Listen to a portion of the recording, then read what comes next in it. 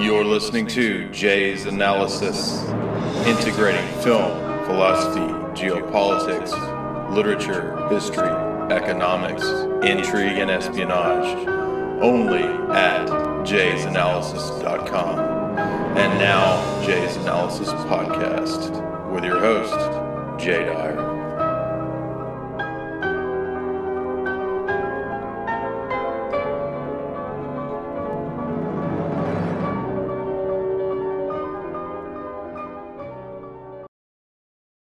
For tuning into Jay's Analysis and my interview with F. William Engdahl. And I wanted to kind of preface the interview with a discussion of his earlier book, Full Spectrum Dominance, Totalitarian Democracy in the New World Order. And I want to say that this book is also really, really good.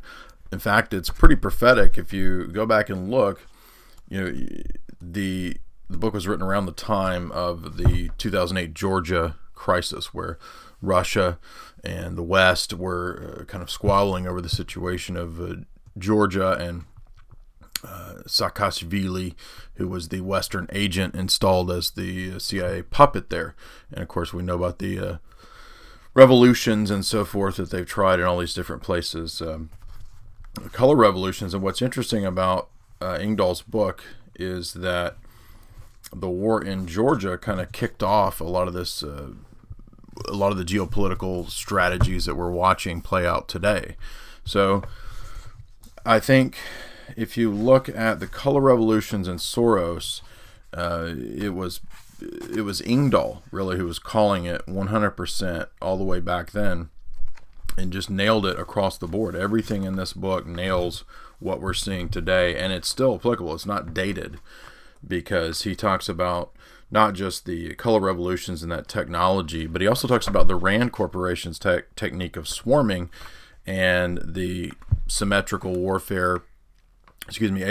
hybrid warfare that Andrew Karibko and I talked about. You can find all of that in Full Spectrum Dominance. And for those of you that might be new to this or aren't maybe not aware of geopolitics and Cold War and all that, Full Spectrum Dominance is really this notion coming out of the Pentagon of controlling all areas of life. And it includes everything from economics to big oil to the economy, or to markets like gold markets, to weaponry and so forth, the internet, and even into the areas of genetic modification, GMOs, right? The whole spectrum of the biosphere really is intended to be under this aegis of full spectrum dominance. So I want to recommend that book first, and I think that perhaps in the future we will we'll do an interview in that regard, Professor Engdahl and I, because we do get into that book a little bit, but we mainly focus on Lost Hegemon, as you'll see when we come to that part of the interview. But he talks about controlling China through the synthetic democracy that's there. This is a really good chapter. He talked about the expansion of AFRICOM back then. This is prior to the whole Coney situation, the weaponizing of human rights. He even gets into the situation with the Dalai Lama. I've talked about the Dalai Lama being a Western stooge. I didn't know, because I just got this 2008 book that he'd been talking about that for a long time. So you're really going to get a good insight into geopolitics from this book. He talks about the expansion of U.S. bases and how this is a key aspect of the Pentagon's control of the globe, basically. There's a chapter on the space program, which I've talked about at length, and what the space program is intended to do. Rand Corporation, Dr. Strangelove, all of that plays into this heavily, and it's not dated. That's what's so amazing to me, is that I picked up this 2008 book and I'm sitting here reading it, and it's reads like right now. So I definitely say you should get this, as well as Lost Hegemon, and I'm sure Professor Engdahl's other books are good. I haven't read the other ones, so I can't speak on them, but definitely check that one out. And next we're going to talk about Lost Hegemon, and this is of course the free half of the interview for those who are not subscribers to Jay's Analysis. If you want to get the full talks and interviews, definitely go to jaysanalysis.com, and there's PayPal links there for $4.95 a month and for $60 a year. You can also get my book, which is now shipping, Esoteric Hollywood, Sex, Cults, and Symbols in Film, where I look at movies and kind of decode the symbolism, but I also tie in philosophy and geopolitics and esoteric elements and all of that. It's one giant tome, 363 pages, 404 footnotes, that I think is a great way to wake up your friends and relatives to how the world really works through the medium of movies and fiction. If you'd like to see more of his articles and the rest of Professor Engdahl's works, you can go to William Engdahl, that's ENGDAHL.com, and you'll find his newsletter, his audios, any videos and books and articles there as well. And I would also like to highlight that I think it's great that Professor Engdahl highlighted North Korea as a vassal state. If you recall, I wrote an article on that a couple years ago that I think ties in perfectly with what Professor Engdahl writes in his analysis here, where he points out the longtime clown figure dictator there. If you look into his background, you'll find out that, of course, he attended a lot of the same Swiss boarding schools of CIA kids and so forth. It's a very, very fascinating background, definitely something to check out. And you can also look at my article from April 13th, 2013, where I discuss North Korea as a totally staged fake state.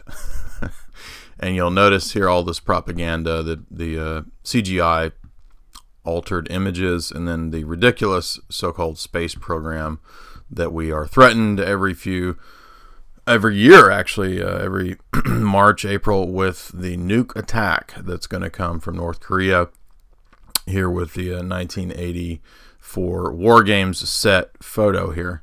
And this is all nonsense while the guy uses an iPhone. You can check that out at jaysanalysis.com. Breaking, busted, totally staged, and hilarious North Korean photos. Now we're going to get to the interview with Professor Engdahl in his new book, The Lost Hegemon. You're listening to Jay's Analysis. Today I have with me F. William Engdahl. He is the award-winning geopolitical analyst, strategic risk consultant, author, professor, and lecturer. Mr. Engdahl has researched and written about geopolitics for over 30 years. His various books on geopolitics include the interactions between international power, economics, and geography. His works have been translated into 14 languages, including Chinese, French, German, and Japanese. Most recently, he's written the book Lost Hegemon, Whom the Gods Would Destroy, and I was really happy to read this. I thought it jived well with a lot of the articles and research that I've done in the last couple of years, and so I'm honored to have him as a guest. How are you? How are you, Jay? I'm glad to be with you. I'm very good. I also noticed on your website you had a North Korea is a vassal state of the Pentagon. I wrote an article about that a couple years ago, and nobody else has said this. Okay. So I'm glad that somebody else finally said that. Well, I had this fascinating Davos discussion by chance with James Lilly. He's now deceased, but he was 30 years together with George Bush Sr. in the CIA, and then was named to be ambassador to Beijing during the Tiananmen Square business. Mm-hmm. And he was dropping the comment. I think he had a couple of glasses of wine, maybe too many. Then he dropped the comment to me after the end of the Cold War, if North Korea didn't exist as this rogue state kind of idea, mm-hmm. then we'd have to create it as an excuse to keep our Sixth Fleet in the Sea of Japan. Yeah, so, exactly. It's almost like I kind of view Castro the same way, as sort of a boogeyman who's positioned in a certain area for a certain region, allowed to be. Well, the interesting thing about Castro is if you can't understand what the Castro geopolitics are unless you understand the Vatican, because he is supported 120% by the Vatican. So the world is more complex than most people give it credit for. Well, I was Roman Catholic for 10 years before leaving it, so I do have an understanding of Vatican geopolitics, and so I do understand where you're going with that. Mm-hmm. And I think we'll touch on some of that, but let's talk about your new book, Lost Hegemon. What inspired this before we get into some of the actual text? The book I'd been looking at the Middle East for, well, over 30 years. I wrote it. My first book was in 1992, and it was called Century of War, Anglo-American Oil Politics, and it was about the battles of British intelligence and then later the U.S. intelligence to control the huge oil resources of the Middle East through coup d'etats, through manipulations, through putting the Shah of Iran in power in Iran in 1953-54 after they got rid of Mossadegh because he wanted to have a nationalized oil company instead of British Petroleum, right? Which is reasonable enough. So I had been interested in the geopolitics of the Arab world for quite some time. And then when Hillary Clinton, as Secretary of State, launched something called it was called by the press the Arab Spring. There was no spring at all, but right. I began researching that and realized that the Obama administration was very clearly aiming to install Muslim Brotherhood regimes in all of the key countries of the Middle East, from Egypt, Tunisia, Libya. If they had gotten away with it, they'd do the same in Syria. Sunni-backed Muslim Brotherhood regimes backed by Saudi and Qatari money, oil money and gas money. And I decided this really had to go much deeper. And as I researched the idea for a book, it just unfolded in such a fascinating way that the book almost wrote itself.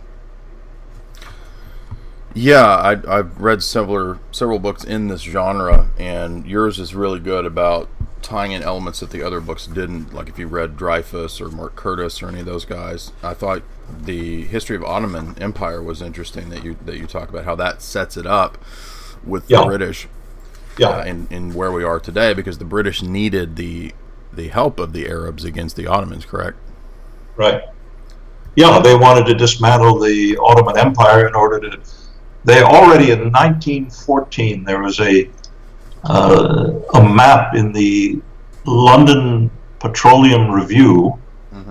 1914. This is before the beginning of the First World War, and the map was precise map of the huge oil finds in Mosul and other areas of, then it was called Mesopotamia, today it's called Iraq.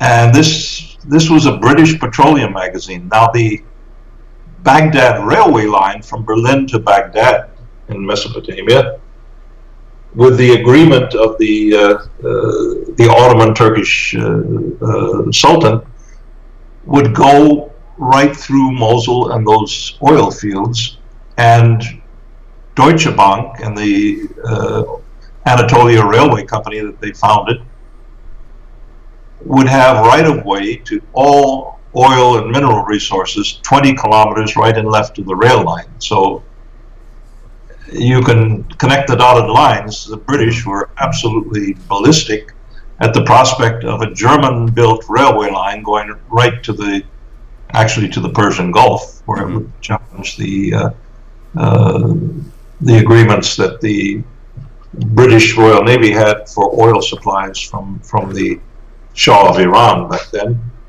and from Kuwait. So the role of history in this is absolutely crucial. And what's unfolding now is really an attempt by some very thin-minded, thin-brained people I call the neocons in Washington and the various think tanks to simply arbitrarily redraw the Sykes-Picot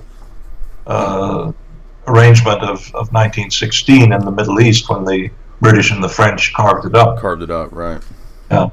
Well, so, yeah, the book is really following that thread, but then the actual development of the Muslim Brotherhood itself. It has a continuity going from 1926, when Hassan al-Banna, humble school teacher from the backwaters of Egypt, a small town, created an organization that's probably as sophisticated as the Jesuit Society of Jesus in the Roman Catholic Church, or the SS of Heinrich Himmler. who modeled his SS, by the way, on the Jesuits. Mm. And so this Hassan al-Banna is really a straw man, I think, for a much more sophisticated intelligence operation that became the Muslim Brotherhood. And then what the book traces out, what I trace out, is when the British cracked down on the Brotherhood, because the Brotherhood were supported at certain times by British in Egypt, and at other times they were unwelcome. So during the war they were unwelcome, and the Grand Mufti of Jerusalem, who was one of the leading brothers, together with Hassan al-Banna, the founder, took exile in Berlin and met with Himmler, the SS head, and met with Hitler. Right. And from there he began radio broadcasting on the most powerful shortwave radio in all of Europe into Palestine, into the Arab Middle East, preaching hatred of the Jews, extermination of the Jews, kill the last Jew out of Palestine, with the full concord of Hitler personally. So then, how this morphed after World War II into a discovery. A lot of these Muslim brotherhoods who were cultivated by the SS, and actually they made a division called the Hanchar SS that fought against the communist partisans in Yugoslavia, in Bosnia. They were discovered by the CIA station chief in the early 1950s in Munich, Germany, where they were kind of hiding out. And the CIA discovered these guys really are killer dogs against anyone who's a communist. So, and they'd been recruited from the Muslim populations of the Soviet Union, which has huge Muslim population. So that kind of begins this obscene marriage, as I call it, between the CIA and the Muslim Brotherhood, a death cult, by the writings of Hassan al-Banna himself. A death cult, death to the glory of Allah, killing infidels is the highest honor. Yeah, I like how you tied it into the model of the secret societies. That's something that I've written about as well in the past. And this kind of ties into, my understanding is that sort of the older model that the British would use of Freemasonry, the way that they would set up anywhere that the empire expanded, they would set up a lodge, and that would kind of function as an intelligence network. And you have the same kind of pattern, I think, with the CIA pretty much taking over the British usage of Salafist, Wahhabist Islam, right? Yeah. And then so when the Brotherhood was forced into exile because they tried and failed to assassinate Nasser, the president of Egypt in the 50s, Miles Copeland, I interviewed him shortly before his death when he was living in England. Oh, wow. Miles Copeland, the Cairo station chief of the CIA, arranged to smuggle out the leadership of the Brotherhood into Saudi Arabia, the most reactionary, camel-herding, desert-loving Bedouin medieval population on the face of the earth, perhaps. And the Muslim Brotherhood provided the teachers in the madrasas and in the universities and so forth, and the Saudis made a deal, the Royal House, they like their whiskey and their women and slipping around, not exactly true to the Salafist Sharia law. But the monarchy got the agreement that the Muslim Brotherhood would go outside Saudi Arabia, they'd leave the monarchy alone, and in return, the Saudi oil money would finance the Muslim World League in Jeddah, which would then set up operations of Muslim Brotherhood recruiting and schools and so forth in Pakistan, in Afghanistan, and any place they could get their foot in the door. And that became, back in the end of the 1970s, early 80s, under CIA supervision, that became the Mujahideen that was trained in Pakistan by the Pakistani CIA, the so-called ISI, and sent into Afghanistan to sabotage any and everything that the Soviet Red Army was doing to try to stabilize the country. And then from there it goes into Russia itself after the collapse of the Soviet Union, and then it goes into the Middle East with the Bush Jr. Occupation of Iraq in 2003, and David Petraeus creating this counter gang called Al-Qaeda in Iraq. And now you have the ISIS, which is just, it's at a certain point, they're not very creative people, these Yeah. CIA and nincompoops. They just, only thing they can do is create chaos and destruction. Just I think the recycle interesting same thing plans. is Yeah. it's not working the way it did even 5 years ago. Well, I like that you mentioned the Bible Belt. I grew up in the Bible Belt, so I'm very familiar with that whole neoconservative, sort of usage of religion for geopolitical purposes. And I remember when I was 18 or 19, I would hear Bible lectures, and you would hear, "Oh, Russia is Gog and Magog," and all this kind of stuff. Yeah. And then you grow, I think, hopefully in understanding as you get older. Most people don't in the Bible Belt, but you realize that, that's not actually about Russia. That's actually talking about something that happened 1,000 years ago in the Middle East.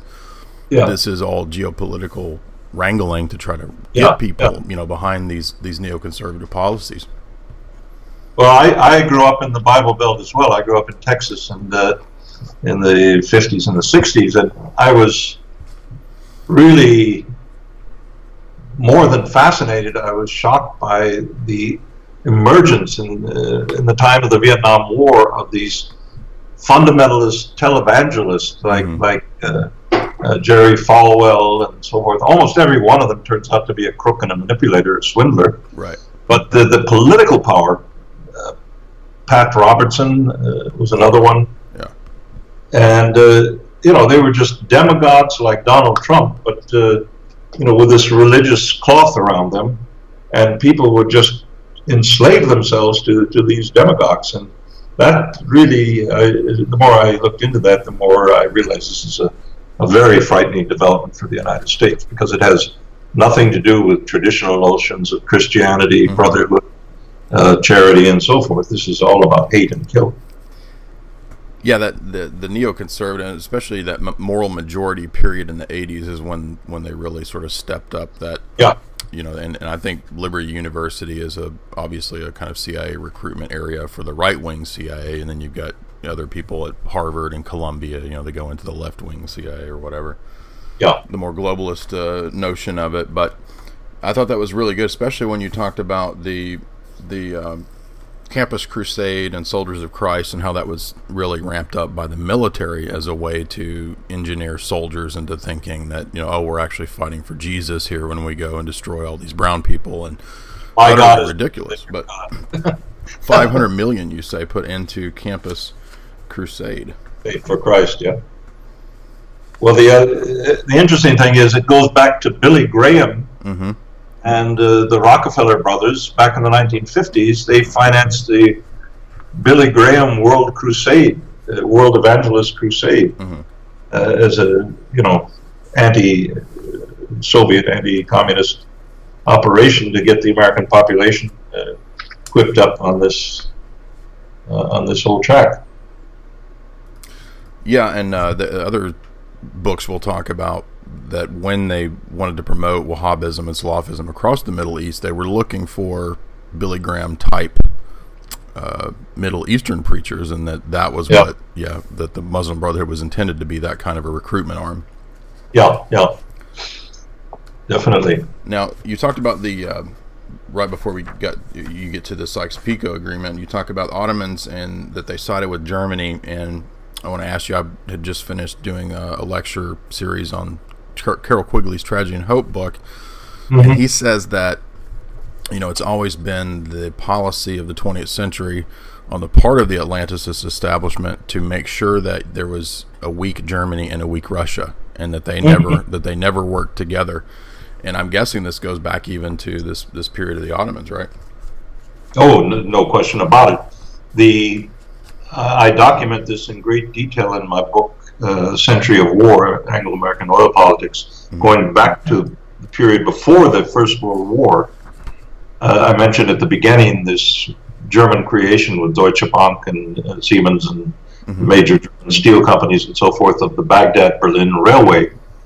And that was a geopolitical transformation of the entire map of the British Empire, because it carried the potential to link the oil-rich lands of the Ottoman Empire, including Iraq, what we talked about, link it to Germany over land, and the British Navy could not challenge that, were that to be accomplished. And the machinations that the British made, the British roundtable circles and so forth, to encircle Germany with a series of secret treaty agreements with the most tragic is with the Tsar of Russia, who was actually not that a person, Nicholas.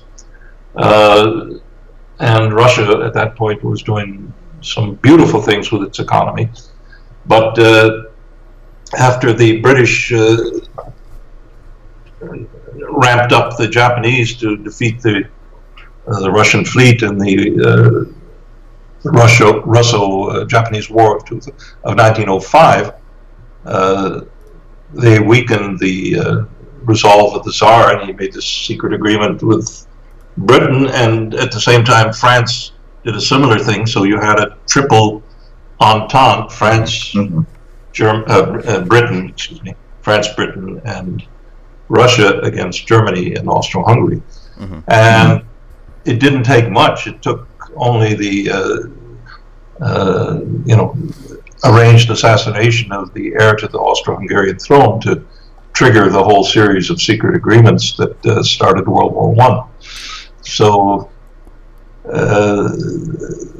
the interesting thing about Quigley, it's one of the special books in my private library, The Tragedy and Hope.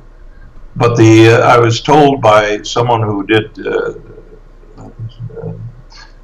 research at the Council on Foreign Relations on archives and so forth for a dissertation at Princeton, where I studied. He told me that Quigley was given access to the private off-limits archives of the Council on Foreign Relations with one proviso, and I challenge you to check this in the index, that they not talk about the role of the Rockefellers in the entire history. And when you read the book, you think, oh my gosh, this is really the inside scoop. And the only thing that's left out, except for one reference to Nelson Rockefeller, which is meaningless, it's nothing at all significant, you would think that the House of Morgan was running everything, and that's just nonsense. So, well, he specifically says that in the France chapter. He says that the Rothschilds sort of lost power, and that the dominant banking family in the world that took over was the Morgans. Yeah, but that lasted until 1931.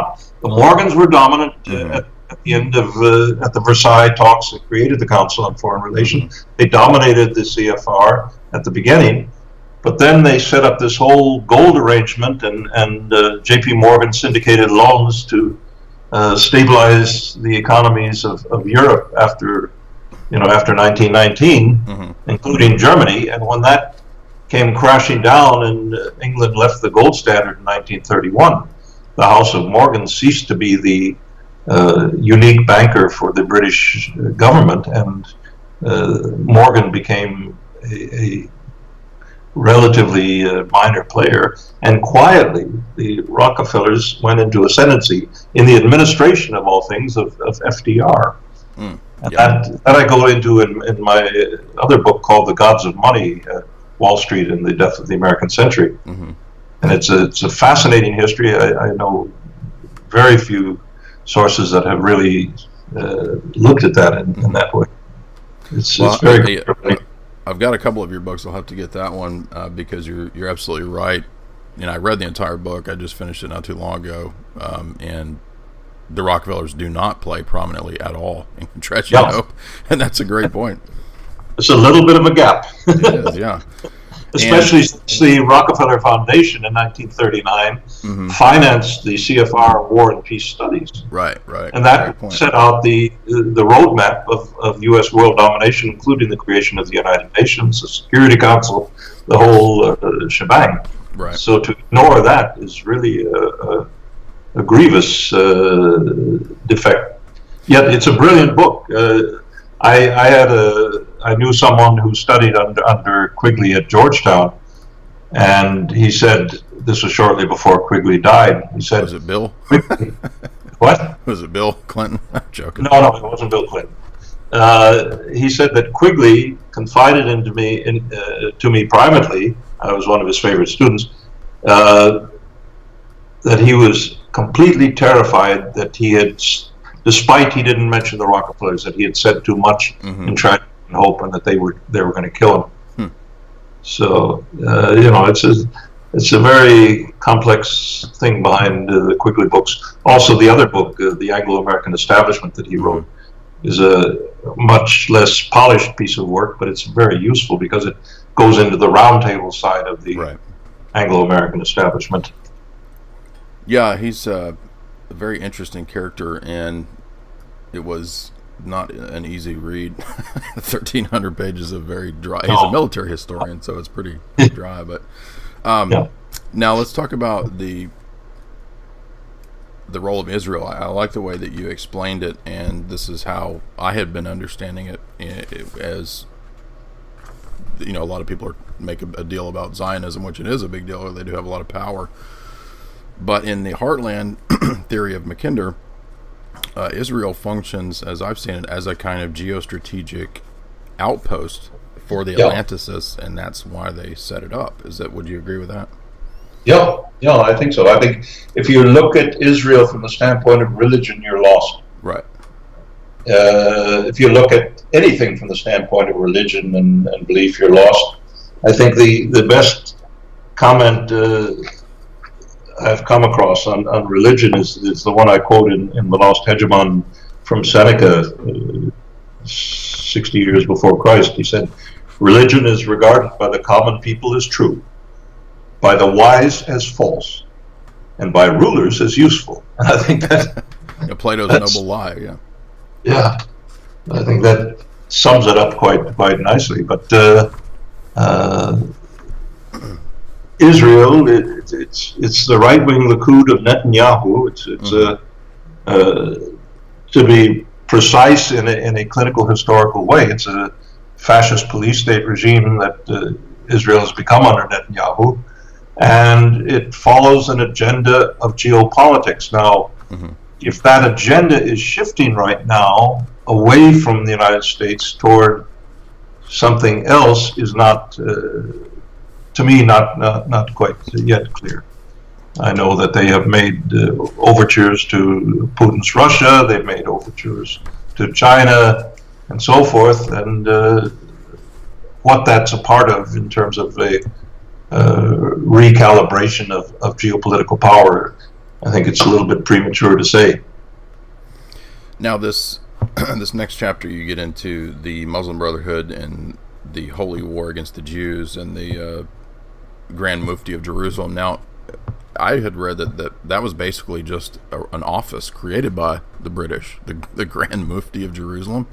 Yeah, that's true. Originally it was. But then these things go through transformations, as the power calculus shifts in the onset of World War II and so forth. And then the Grand Mufti, maybe he gets used to having this power, even if the British give it to him. He says, "Okay, well, I'm going to use this," and he did some pretty nasty stuff. He cut a deal. It's a little bit like Erdogan, maybe in Turkey. That's what I was going to ask you about next. Was the Gulen, Fethullah Gulen? You mentioned that prominently in your book in a few places, and we've seen that in the news lately. I wrote an article for Cadion about it, and I made the argument that it looked like it was kind of tying back into that grand chessboard strategy of trying to swing Turkey back away from NATO and in the sphere of Russia. Is that true? You're saying Erdogan, or what? The attempt of Russia to try to persuade Erdogan away from NATO and to sort of rid him of the CIA networks of Gulen. Yeah, but what Gulen is a project of the CIA. It's one of the most, until the failed coup d'etat of July 15th in Turkey, it was one of the least understood of all these CIA operations with Islamic terrorism, and remarkably similar as a Turkic version versus the Sunni Arab version called the Muslim Brotherhood. in its ideology and structure and so forth. It's a secret society. It's somewhat been compared by former members to the Church of Scientology. It's a cult with very strict rules, top-down organization. But the Erdogan, I think, is an opportunist. I don't think he has a clear vision the way Xi Jinping, just to take an example from China, has a very clear vision of the Silk Road, new economic rail and port infrastructure, the OBOR, one bridge, one road. He has a very clear idea of what he wants to do with that and how, and therefore he's proceeding step by step. But Erdogan is an opportunist who is thrown from pillar to post in his thinking. He cut a deal with Fethullah Gulen to get his AKP party in power some years ago. And that worked okay at the beginning, and the deal included that Fethullah Gulen's sect would have control over the education ministry of Turkey and would be allowed to penetrate the Turkish court system, the judiciary, and then they also began to go into the military. And at a certain point, there was a falling out in 2013 between Erdogan and Gulen. Gulen, by the way, is in Saylorsburg, Pennsylvania, in CIA-sponsored exile since 1998, when he made speeches that were taped by Turkish military intelligence that were a little bit treasonous. And he, even when Erdogan was on good terms with him and invited Gulen to come back to Turkey, he was afraid to come back, I think, because he feared that he would be exposed for what he really is. I don't think Gulen himself does any of this strategic thinking. He's dropped out of school in the 5th grade in a Turkish village, but you know, he's the front man with this smiling face and this kind of grandfatherly white hair appearance. You've been listening to the first free half of my interview with F. William Engdahl. If you'd like to get his books or read his articles and check out his videos and audios, you can go to williamengdahl.com.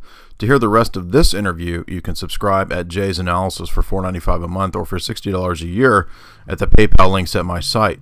You can also get Esoteric Hollywood, Sex, Cults, and Symbols in Film, my book, which is now shipping and available. It's 404 footnotes, 363 pages, and 50-plus sidebars. I think you'll enjoy it if you like my film analyses.